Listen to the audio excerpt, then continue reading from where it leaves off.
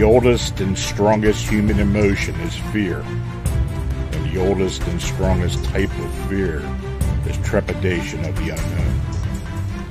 When we were children, our parents told us that monsters didn't exist. But we were sure that something was lurking under the bed or in the closet. Fear sees, even if our eyes are closed. Welcome to the realm of the arcane. My name is Lon Strickler. Join me as I examine unexplained creatures, strange manifestations, and remarkable realities. Imagine this next hour as a voyage of discovery to strange lands, seeking not for new territory, but for new knowledge of the supernatural.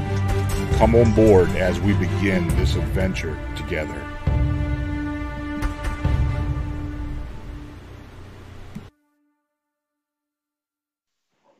Hey folks, good evening and welcome to another episode of Arcane Radio, where we explore the unexplained here on the Paranormal King Radio Network. I'm your host, Lon Strickler, coming to you with a cannon shot of historic Gettysburg, Pennsylvania. Thank you for joining me.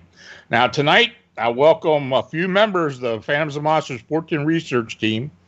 We have Butch Witkowski, Amy Bue, and Danielle Auclair with us, and this will be an update on some ongoing cases and research and other things, and we'll kind of introduce a few people. I try to get some new people, and every time we do this, we've got, oh my God, I don't know how many people we got in the group now, maybe close to 20, kind of spread around the country a little more. So, when we get people to come on, and people who we know that can do the job, then we go ahead and put them on the team. So it's been working out pretty good so far. So if you have questions, you can go to the chat and post, and we'll go from there. So I'd like to introduce you to Danielle Auclair. Danielle, why don't you tell us a little bit about yourself and tell us a bit about what you're doing? Hello, it's nice to meet everyone, and it's an honor to be on your team, Lon, and it's great to be here tonight. Just wanted to give you a little bit of a background on myself. I have grown up in the northwest corner of Connecticut, and I grew up with a lot of forest around me. I grew up on 65 acres, and very lucky to have a family farm where I did a lot of horseback riding and nature and forest, time in the forest. And I went to school for forensics, criminal justice, zoology. And that was my focus in my field for criminal justice. And my intent was to become a park ranger and work in the forestry areas. So as I grew up and opportunities presented themselves, I started to kind of focus on nature and investigating kind of the strange things, and I branched out into looking into more paranormal, and I went to a lot of Ed and Lorraine Warren presentations up in Connecticut. That's where they focused most of their presentations. I was into paranormal investigations in the cemeteries, and I would do a lot of photography, EVP work in the cemeteries, come up with a lot of strange, very strange paranormal things in the cemeteries. Currently, right now, I am a member of your Phantoms and Monsters Research team, and I'm very grateful for that. And I'm also a member of the ISRT, Independent Sasquatch Research Team, since 2017. And we get out into the field, and we do a lot of our own independent research, and we also do our own group investigations, which are a lot of fun, really interesting. I've had some very, very interesting encounters. My first encounter was in Estero, actually. I grew up in Riverton in the northwest corner, moved down to Florida in 2003 to the southwest corner of Florida. One night with my first experience, which really kind of launched me into investigating skunk apes down here, I had my experience about 10:30 at night in August of 2006. I was walking my dogs, and I came across a very, very strange odor of skunk. And I thought I had never seen skunks before or since in Florida. I just don't ever encounter them. And this was a very strong skunk smell that turned into a very strong fish smell. And then right after that, it turned into what smelled like monkey feces, ape feces. So I thought to myself, what could be out here at night at 10:30 at night on a hot August night in Estero, Florida, that would smell like a skunk that's eating raw fish and smelled like monkey feces, ape feces. It was very, very strange encounter. So from there, I contacted the BFRO. I spoke to Matt Moneymaker, and that kind of launched me into kind of checking out skunk ape things down here in Florida. And I looked around to join groups and investigations, and that's kind of what launched me into all of this. Very good. And, we needed somebody down in the Florida area. And, of course, you did at least one investigation for us recently, which turned out to be a fairly interesting investigation. So hopefully we're going to have more coming your way as soon as everything's lifted where everybody can get out of the house and do something. But, hopefully we can do that. Yeah, I had been to Monkey Jungle, which is a very, very interesting place a few years before that. And that's how I knew what the smell of monkey feces was like. Okay. It's a very, very unique place. There's no other smell like ape or monkey feces. It's really strong there. When you walk through Monkey Jungle, you smell them very up close. They're running all around you, and you are on the trails, and they're everywhere all around you. So it's a great place to go to do a little bit of research and checking the monkeys and the apes out. I would highly recommend it if you're down here. Excellent. And it's in the Miami area. And so that's how I knew it was a very strong, like a sulfur and skunk smell mixed together.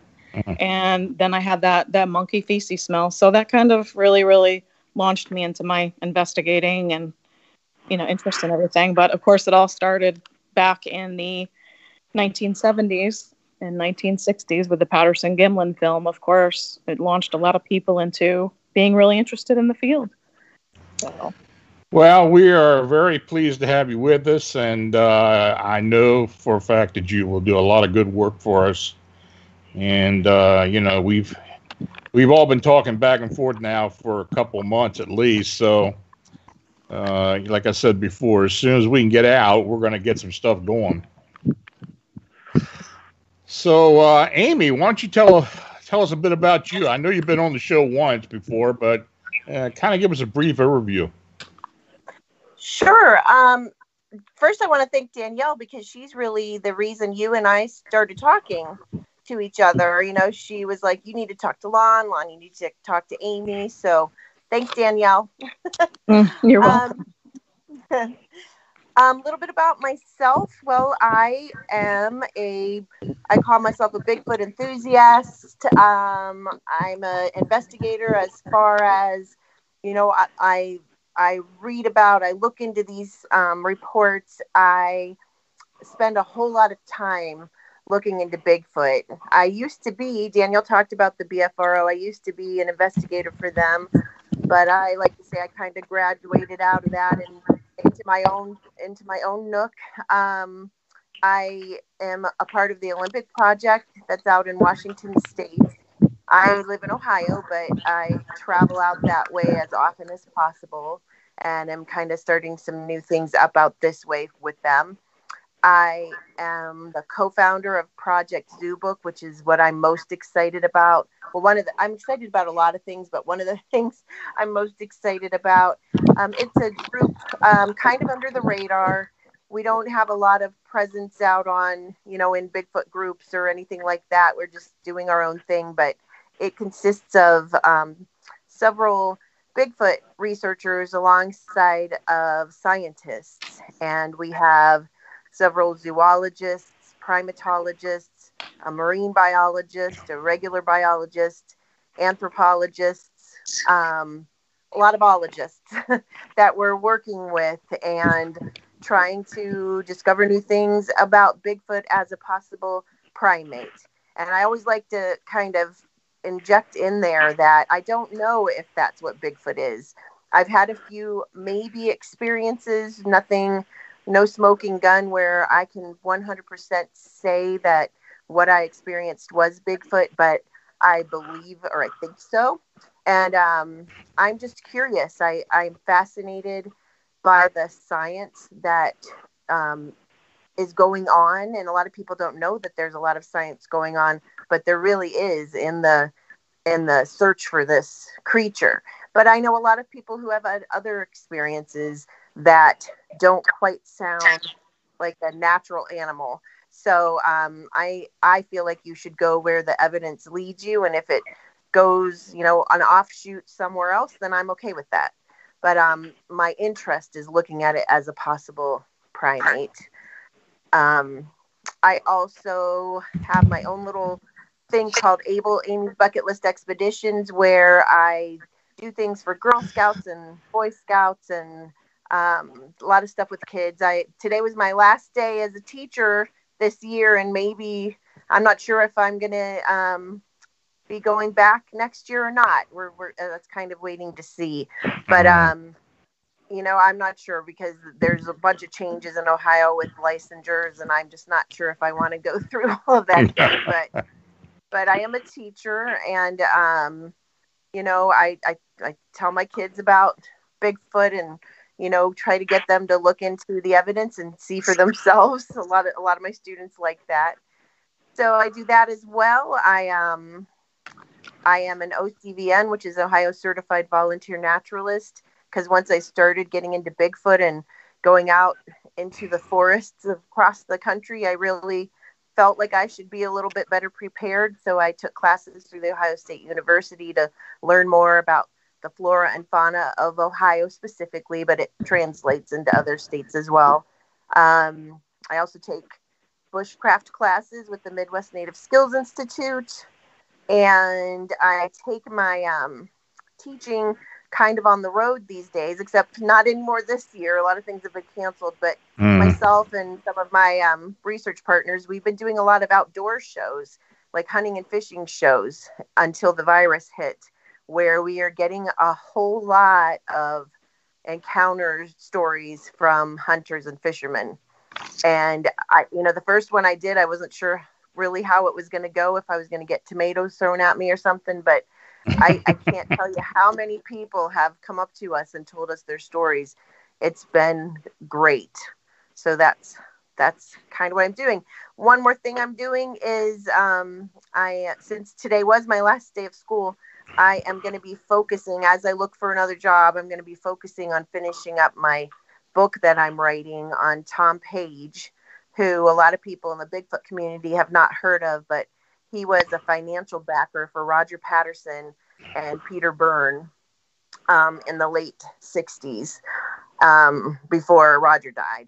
And he is a gentleman. He passed away this year, but I spent a couple of years meeting up with him and getting his stories, and with his blessing and that of his family, putting it into a book. So there you go. Well, that sounds very interesting. You were talking about fishermen and hunters, and yes. I tell you, I used to get in the springtime when trout season would open up here in Pennsylvania. I would always expect to start getting a few Bigfoot reports, because it always happened. I mean, somebody would say, I was out today, first day of trout season, and I saw this and that, and it did happen a lot. So yeah, they are a good source. They definitely are. They really are. That first one I did, I was crawling around, like taping the carpet down for my booth, and I looked up, like this was the night before it all started, and there were like 5 guys standing there waiting to tell me their stories that were just other vendors and stuff. Yeah. And I'm like, oh my gosh, I wasn't expecting that. Yeah, they are a good source. So my old war horse, Butch Witkowski, and everybody knows Butch. Butch and I have been together for, my God, I guess at least 5 years now. I don't know. How long has it been, Butch? Seems like forever. Yeah, it does. Yeah, I got old Butch involved in all this cryptid stuff. Now he's he's blaming me for him going crazy now. But what's been going on with you, Butch? I know you're ready to get out there and to look into at least one of these cases we've been kind of talking about. But what's going on? Well, we got, of course, we've been, since this virus thing started, right before that, I mean, we were gearing up to hit the, the caves and a couple abandoned towns here in Pennsylvania where we had bipedal canine sightings and, just scout around there and see if we can come up with anything. And then, of course, we wanted to get back to Clearfield because that's where we had our very first two cases, and they still have some issues going on up there. The case that's of interest now is since I moved from Lancaster to Berks County now, I'm closer to French Creek State Park, which is where we go test our equipment during the early spring, make sure everything works. And we got a case down there of well, I guess they're describing it as a rake, but not really. So they don't know if it's why. We don't know what these things are. Yeah, well, rake was originally folklore from England. And it was basically put out to keep little kids in line, If you don't go to bed early, if you don't go to bed early, you don't eat all your peas, the rake will take you. So then a movie came out in 2003. It didn't really catch on much. And then 2018, I believe, was the second movie, and it was off and running. So people are seeing rakes everywhere. But the one down in French Creek, being that we go down there a lot to test equipment and stuff, and it's one of the darkest areas in Pennsylvania. It's like the second darkest in Pennsylvania, other than Cherry Springs. And so checking out night vision and thermal imaging and stuff is really good. And we got to know all the rangers and stuff down there, but they're closed, so I can't really get down and talk to anybody yet. So as soon as they open, I talked to the one sergeant, and he said, "Hey, come on down. You can talk to all the guys at one time." Uh-huh. So I want to do that, see if they have any reports of anything strange running around. Now, there have been Bigfoot reports in the past, but they go back into the late 50s, mid-60s, and then it just kind of dropped off. I still do a lot of UFO. I still do a lot of human mutilation investigation. But it's just so slowed down now because of this virus. You can't go anywhere. Yeah. So everything you're doing, you're either, I'm either going scouring through reports in the library, or, I'm on the internet trying to track something down or talking to other investigators. So as soon as we can get out there, I mean, of course, I got the farm up there in Lancaster County where you were at. That's still going on. That's still going on. So, we have some of these cases that we can't even name what they are. They're entities, and I'm one of those guys that believes all this paranormal stuff is all connected, Mm-hmm. And it has to be. It's just logical. And, we just have this thing about, think critically and demand evidence. Well, that's just it. Yeah. Yeah, and, we got a question here in the chat about how we determine an investigation needs to take place. Well, basically, I would say that has to do with what what the description of what people are seeing or what they experienced. It does seem that we do receive a lot of bizarre cases for whatever reason. And the fact that we're getting these tall, white, skinny humanoid type cases, and we got one out in one of our other investigators is looking into one out in Allegheny County. We had about 2 weeks ago that was sent to us. So Pennsylvania has been getting more and more of these sightings. I had Stan Gordon on here a couple weeks ago. He mentioned that he's been receiving similar type sightings. But this is a phenomenon that's been going on all over the country in recent years.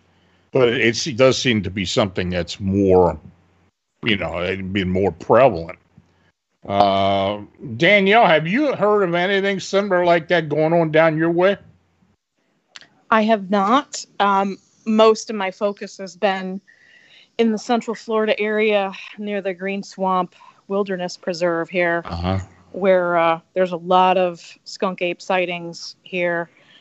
And I created a DNA kit with my forensics background in criminal justice. So I purchased things from the police forensics supply house. Oh, okay. Yeah, so I am prepared when I get a call or I need to do an investigation or I'm out hiking even. I bring the DNA kit. I'm always ready with that and my casting materials. And no, it's mostly here skunk ape. I really haven't heard much about those at all here, but it's, yeah, it seems like the only humanoid cases we have gotten down your way are those winged humanoids. The gargoyle sightings down in Pasco County. That's a little further south of you, I think. But yeah, that's out to my west. Yeah. And I didn't investigate that. I did drive out there, but I did not find any evidence or anything that I saw. Yeah, that's something that's been going on, as well as around Marion County and around the state forest, Ocala, around there as well. We've heard some reports in there. So I don't know. Maybe I'll get one to send you out on sometime soon. Hopefully. I hope so. Yeah, I hope so. Yeah. I really like that Ocala area, and that's next on my investigation list because there's a lot of wilderness up there to explore and a lot of hiking trails and a lot of strange stories. Looking forward to it. I'm excited for the future. So, Amy, have you heard of any of these humanoid sightings your way? Not really. I did a little report, if you want to call it that, for a Paranormal Road podcast, and most of the reports were actually, Chicago. It was more the winged things like you're talking about too. But I am learning so much from you and your group because, like I said, I was really just into Bigfoot, and then all the stories you guys talk about, I'm like, oh man, I don't want to see those out there. but it's fascinating, isn't it? But no, I don't know of any right in my area. Okay, and you're in Youngstown area around there? Yes. Mm-hmm. Okay. Mahoney County. So you do make your way over to Pennsylvania sometimes as well. I sure do. I'm making some plans right now. Actually, after this, I'm still I have my maps open. I use the internet a lot, but I also like paper maps still. And we were talking before. I go out quite a bit to the Allegheny National Forest. I grew up going to my grandpa's hunting cabin out there, and so this summer, since most of my other things have been canceled, I'm planning on spending quite a bit of time there. Excellent. So, Butch, have you been hearing anything else? Any other reports coming your way? How about some UFO stuff? Well, UFO sightings, we get a couple of those a week. A lot of them right now seem to be north in New York area, New York State, upper New York State.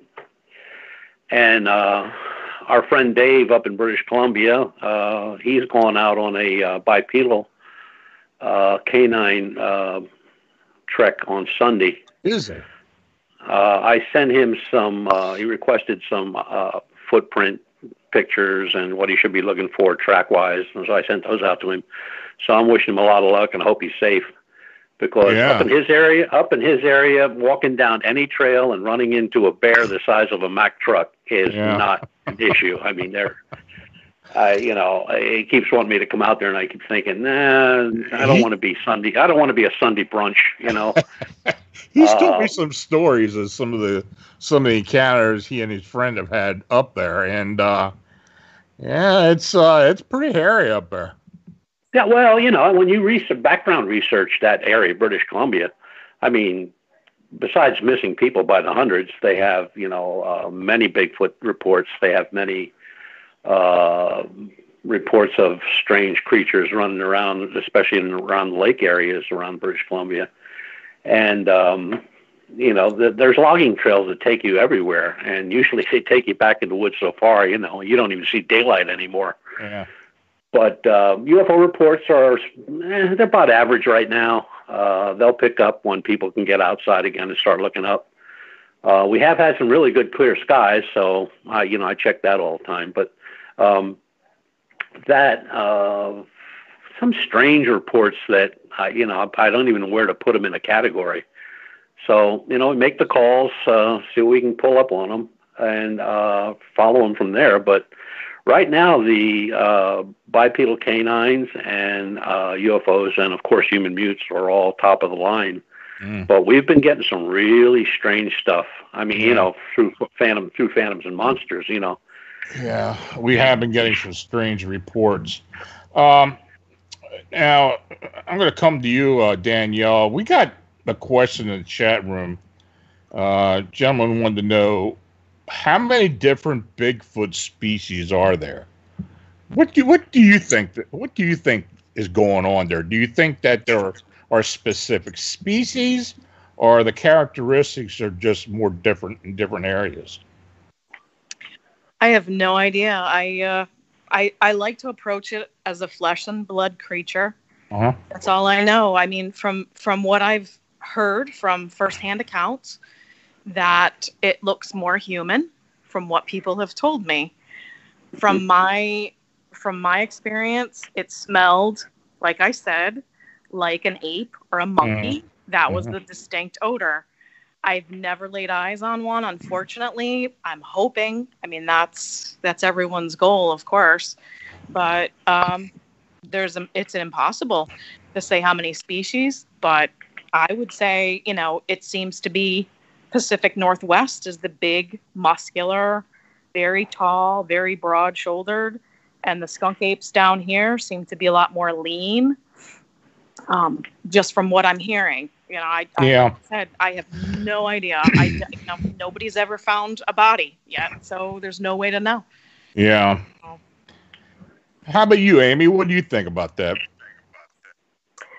I kind of agree with Danielle. I mean, I know of different researchers who have come up with whole, you can look at it, there's this species, all these different types and things. I don't know if I buy that without having a body or bodies. No. I'm not saying that they're wrong and I'm right. I need a little bit more than that. But besides, I was going to say exactly what she said about the differences between the sightings out in the Pacific Northwest and then in Florida or even, the Midwest. But it's kind of like you go to Africa, you have lowland gorillas, you have mountain gorillas, you have cross river gorillas on the border of Nigeria and Cameroon.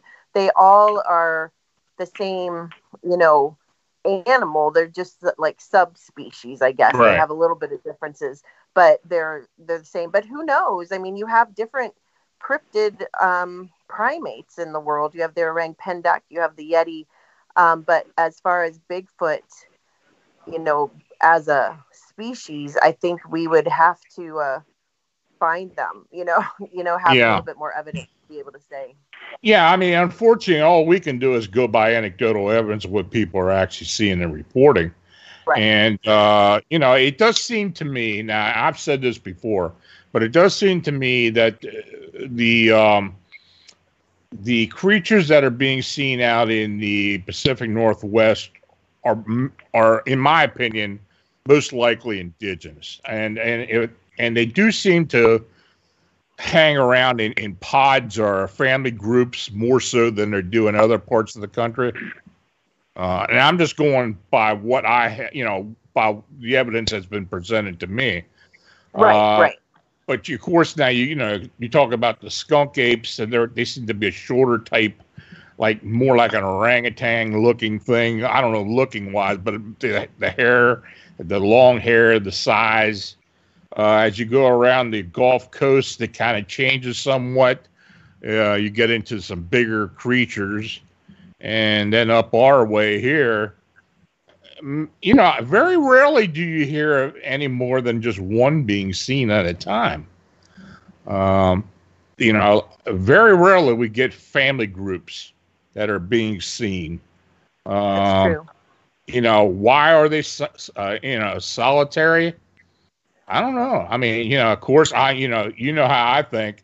I think there's some supernatural aspect to these creatures. I think that especially in areas like here in this part of the country, in the Mid-Atlantic and even into the Midwest, there may be something to that. But yeah, I mean, I don't know. What do you think, Butch?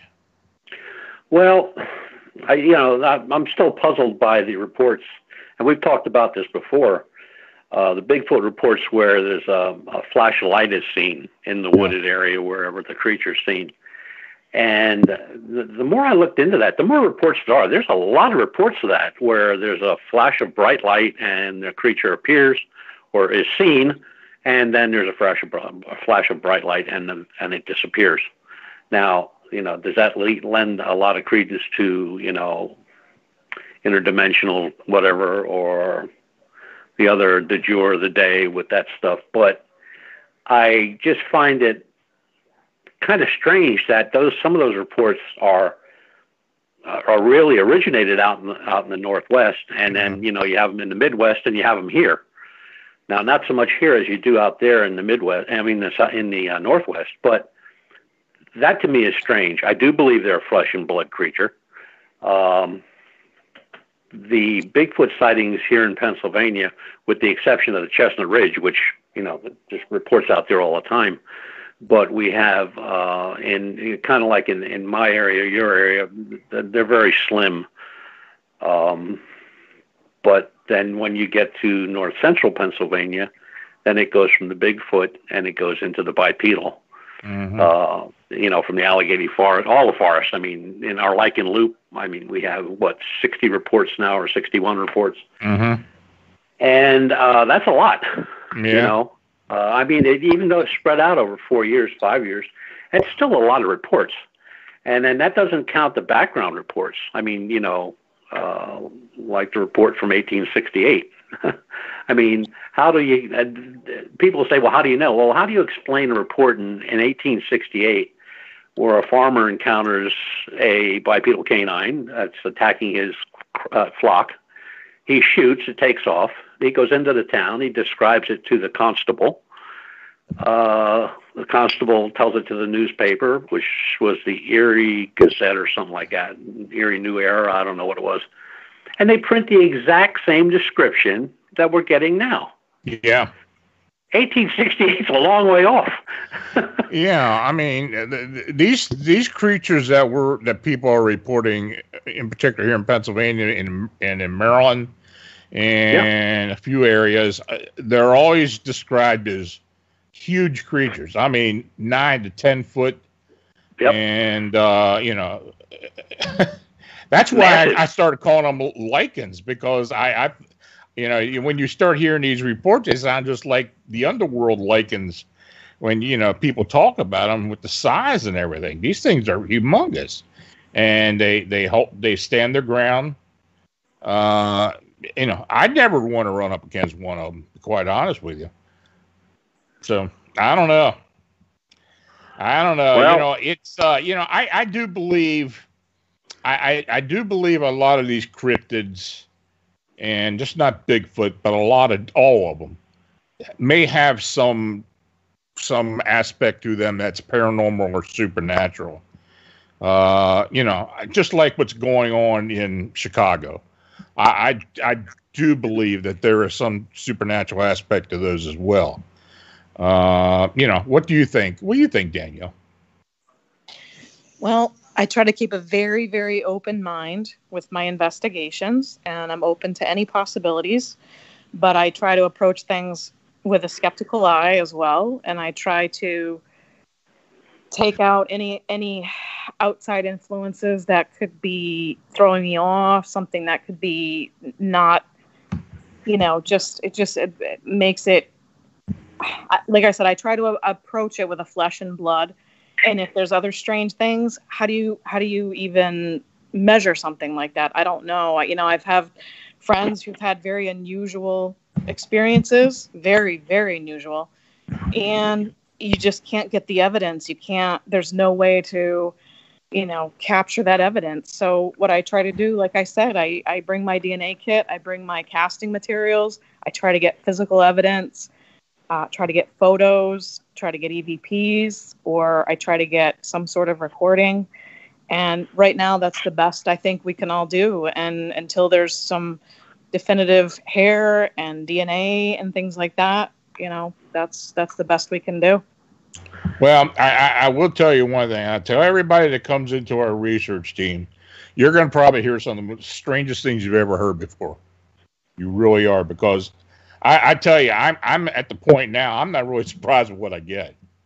But the only thing I can do is put it out there for our people to look it over and to give their opinions, and if they're close enough to go investigate. And that's what we've done. We started doing this with the sightings in Chicago.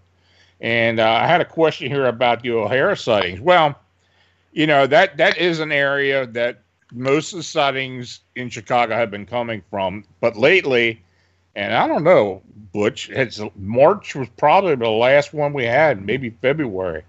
So I don't know. And it has to do with things being closed up.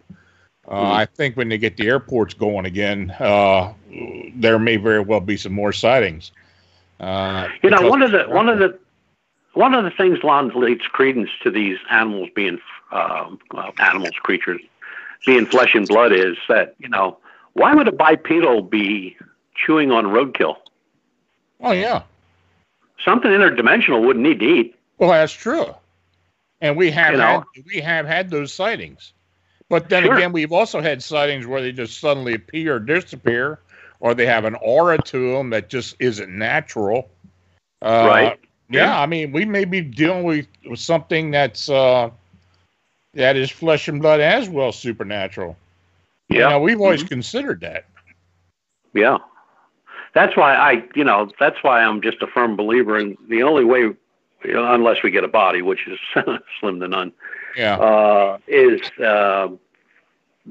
using thermal imaging and getting them on a thermal image, and then we can take it from there. But it's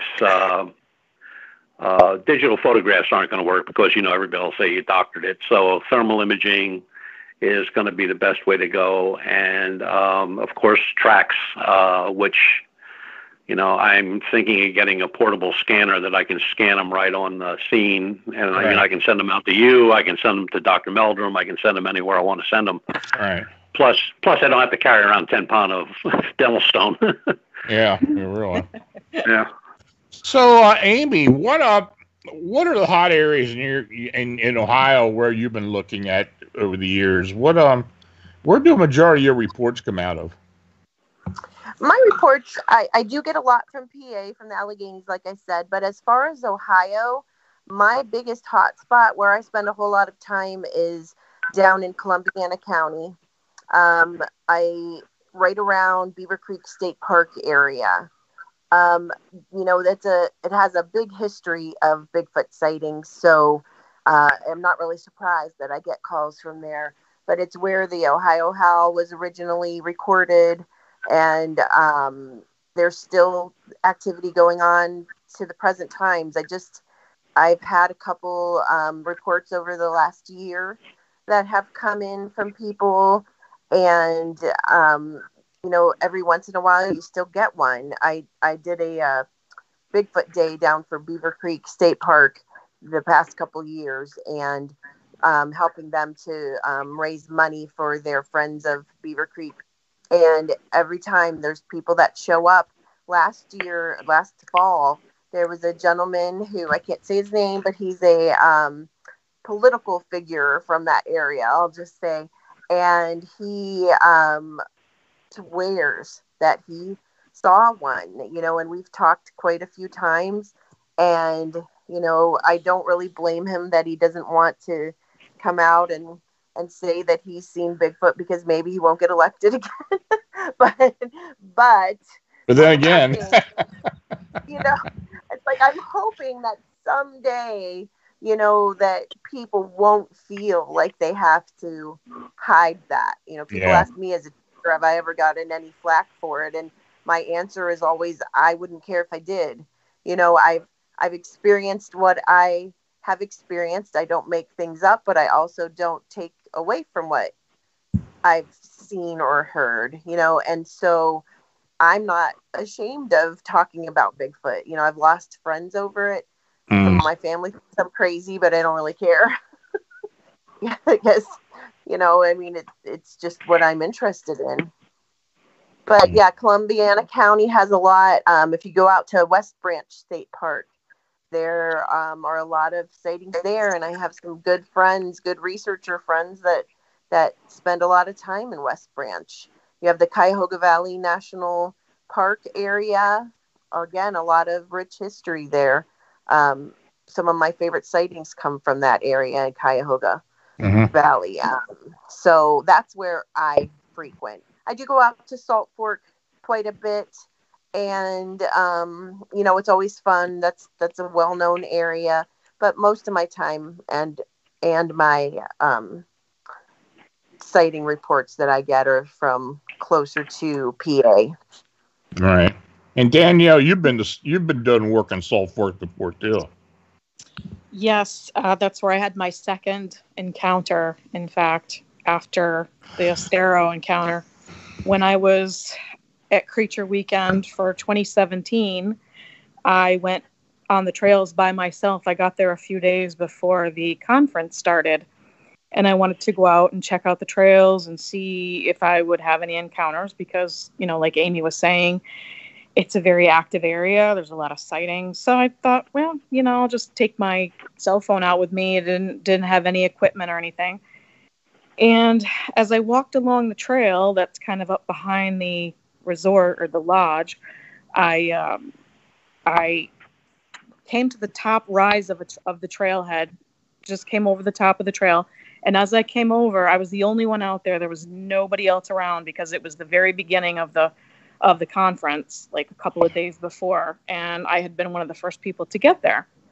And as I came over the top of the rise, I heard two very, very heavy footsteps and a foot drag.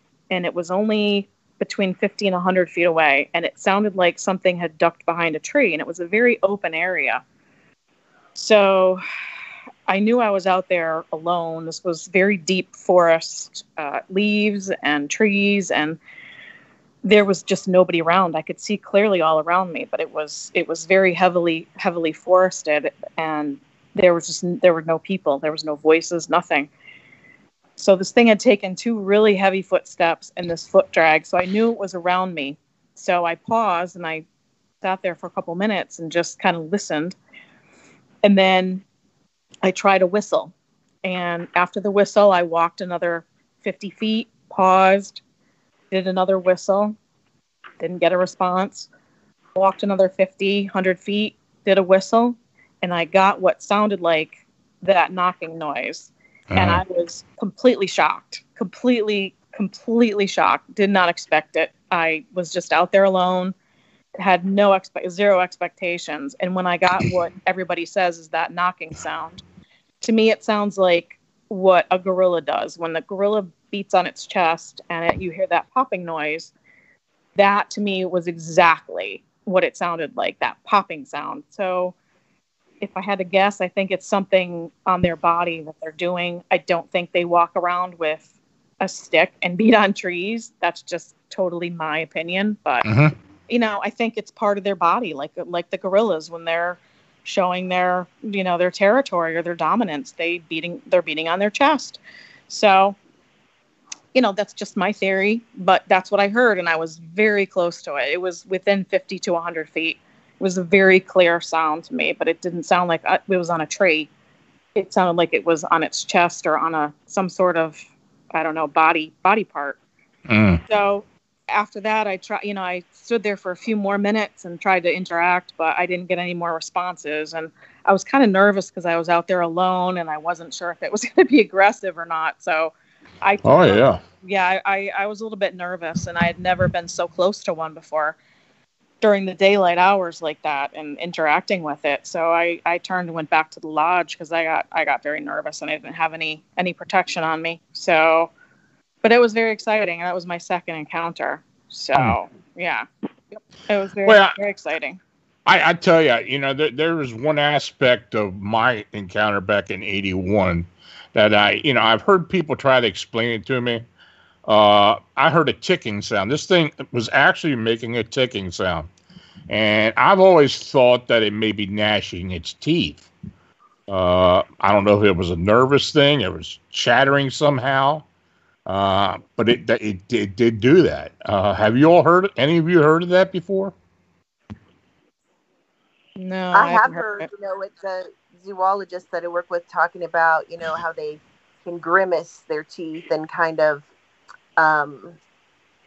grind them, but I'm not sure about the ticking sound, but that's the next thing I'm going to ask them about.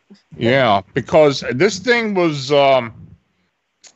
he was about 30 yards from me, I'd say, between 30 and 40 yards from me. And, we were standing there locked eyes on each other, and I was hearing its clicking sound.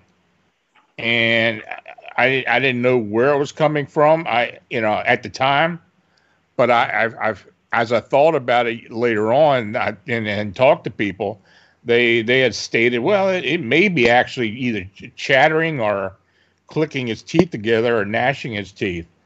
So, but I know that it did that to me. So I don't, that's something different. Hey, Lon, can I say something? Can I interject Sure. something here? This is Amy. When you guys were talking about, Bigfoot being a natural creature versus maybe something paranormal, I just wanted to say another thing that I do. I co-founded with my research partner Tina Sams an event called Creekfoot, and it is in Columbiana County, Ohio, where a lot of stuff goes on, and we have it twice a year. Our spring one got canceled this year because of the virus, and we're crossing our fingers that we can have the one in the fall. But it's very inexpensive. It's just like $5 a night to camp.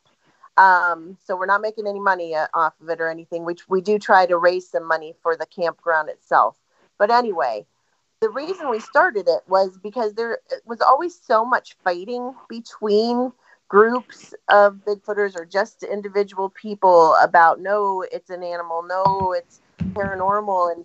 And like Danielle said, and I think you too, Butch, we have people who say both or one or the other, and maybe everybody's right. I always say that if something is labeled paranormal, maybe it's just science we haven't figured out yet.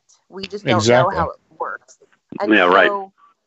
We wanted to create a place, an event where from the person who is like way outside the box on one end to the other end can come there and feel comfortable talking about their opinions or things that they've experienced and really learn from each other. So I think it is so important. I don't make fun of anybody, however far out what they have seen, what they say they've seen, because maybe they have seen it and maybe we just have to figure out how to explain it. I think that's really important. What do you think, Butch? Oh, I think that's great. Just keep us updated on what it is. I'll drive my butt out there. Okay, great. I'll let you guys know on our chat.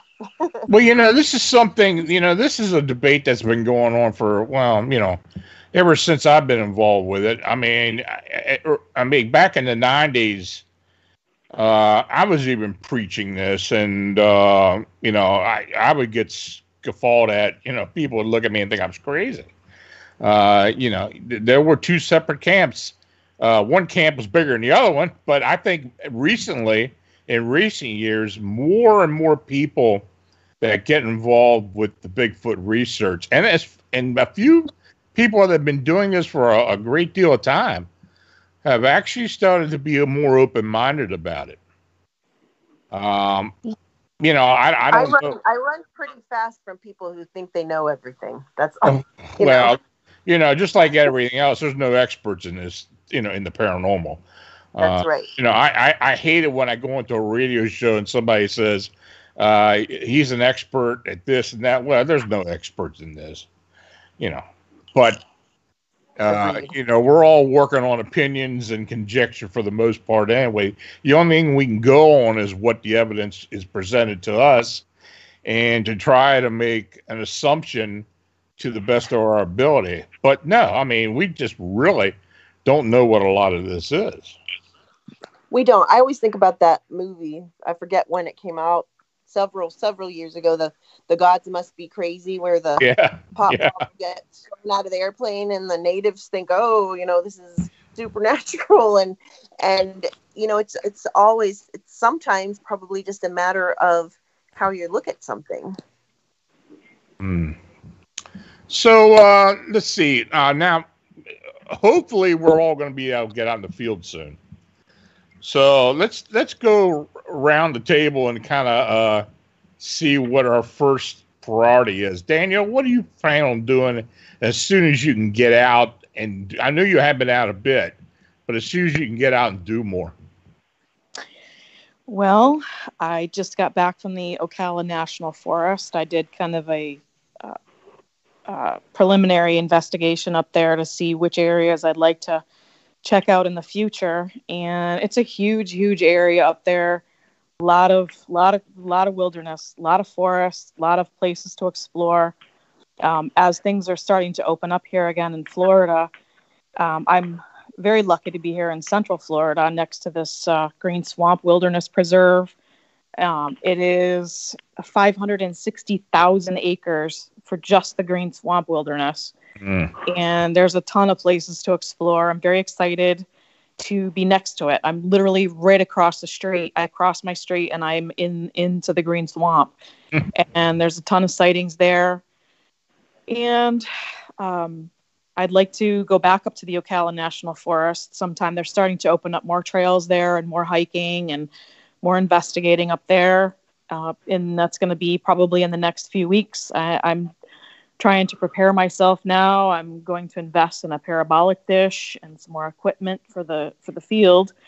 I do have a dash cam that I use when I get out there, and it's always running. When I'm in a good area, and I'm investigating, I've got that dash cam running because you never know what's going to do a road crossing in front of you. And just a few weeks ago, someone reported a road crossing in Ocala, and too bad they didn't have a dash cam running because they would have had a really good sighting. It was a daylight sighting up there. So I think as people are moving around more through that area and through these preserves, they're stirring up activity, and these creatures are getting stirred up and they're on the move.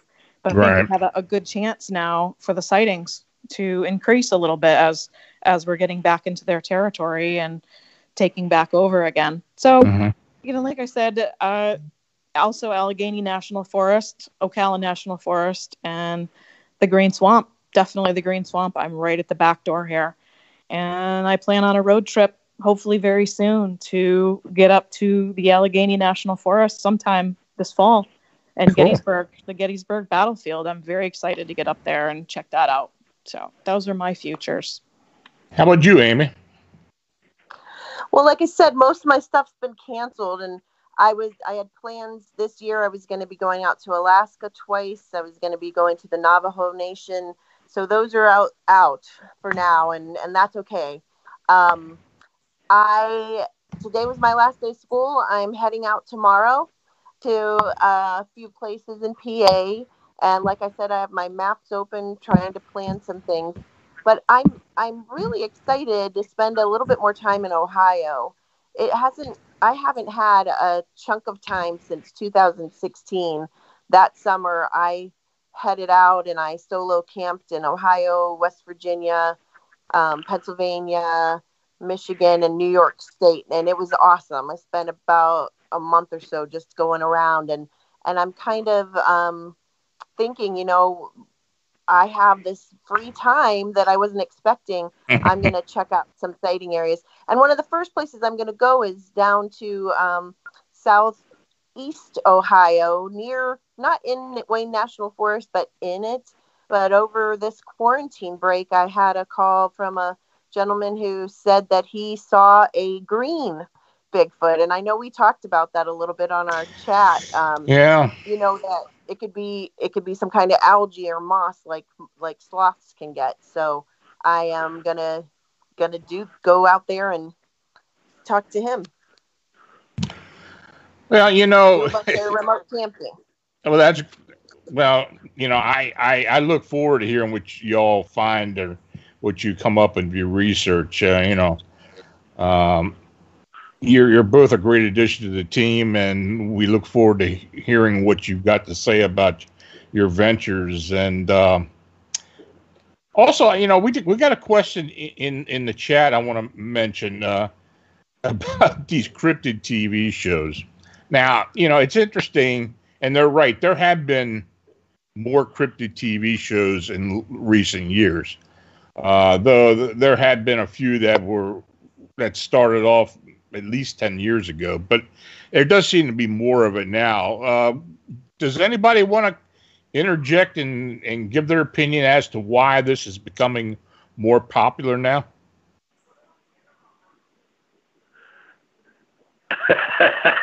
I was expecting a silence. Yeah. Because you know my opinion on this. So look, it's entertainment, especially for people that aren't researchers, don't get out in the field, it's interesting to them, and especially during this period of lockup time where people aren't doing anything. I mean, hell, I get excited if I get to go to Home Depot. It's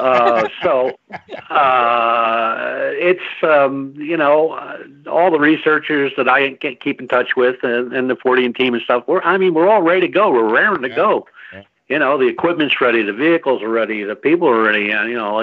Get this over with. Let's get out there. I don't want to watch anything on a show. I want to get out there and do it. Yeah, I guess I guess Danielle and Amy kind of feel the same way. Yeah, I think you have to remember it's entertainment, and I like to watch some of them myself. I think they're fun. You can learn things from them, and I think that personally, I think that a lot of people watch them because they may have had some kind of experience, and they want to see people that are like them. 9 times out of 10, you talk to people and they say, "Yeah, I had this happen or I had that happen." So they feel like a bond there, I think.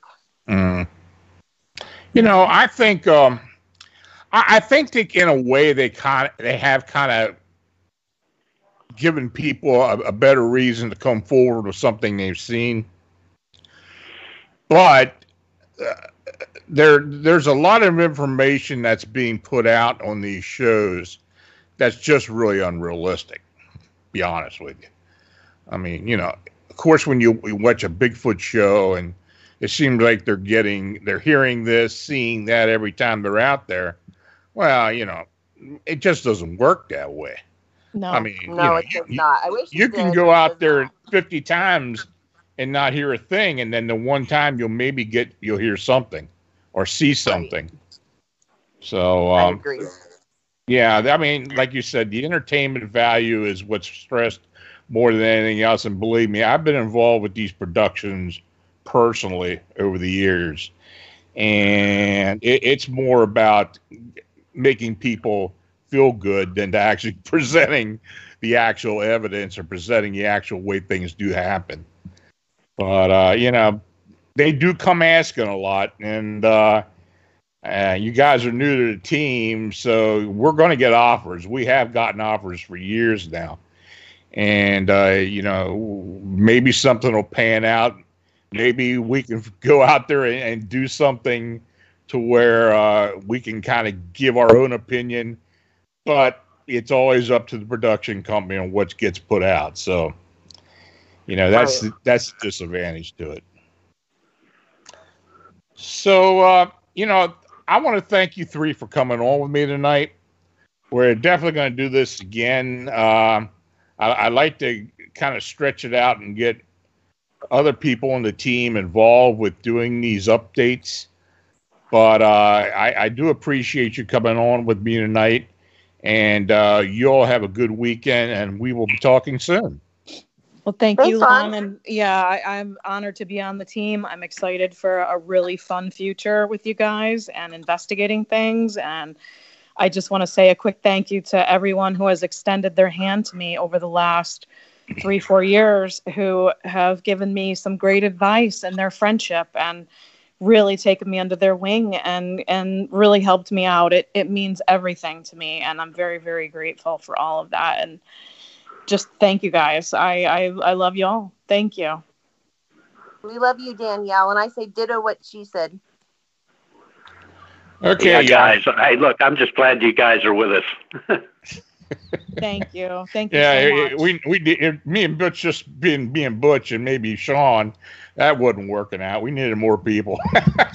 Yeah. We're happy. Okay, well, you have a good weekend, and we'll be talking soon. Thank you. Bye. Have a good night. Mm-hmm. Good night. Good night. Now, if you have an unexplained encounter or sighting, feel free to contact me through the Phantoms Monsters blog site. Now, if you're interested in supporting Phantoms Monsters and Arcane Radio, you can use the PayPal donation buttons on the blog or the newsletter. My new book, Winged Cryptids, Humanoids, Monsters, and Anomalous Creatures Casebook is now available on Amazon.com. Now, I want to again thank Butch Witkowski, Amy Bue, and Danielle Auclair for joining me this evening. And I want to thank you for listening to the show. Good night, stay healthy, and have a safe, enjoyable weekend.